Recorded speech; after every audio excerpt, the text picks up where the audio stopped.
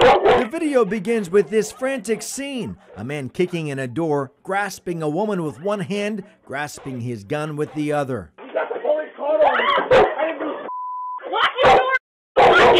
The woman screaming for people to lock themselves inside. The assault continuing, the woman pleading.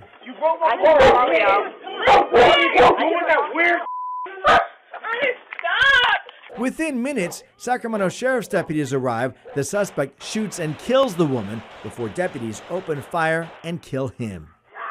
That video it speaks 1,000 words. If you watch it, everything unfolds in a split second. The woman killed, Chanell Brown, was 23 years old. Her mother says even her daughter's final moments were angelic. Everything about her was an angel. She helped you. She saved lives. The night she died, she saved lives.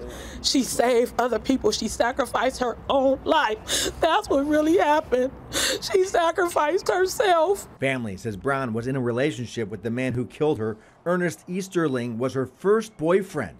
Family sensed something was wrong. She had distanced herself from family. She moved away. The Browns held this press conference following the Sheriff Department's video release to help prevent other victims of domestic violence from meeting the same fate. Our goal is to bring awareness to the situation moving forward, you know, because that's something that, as a family, that should be our mission to do for her. Loved in life, her violent death has family focused on her legacy.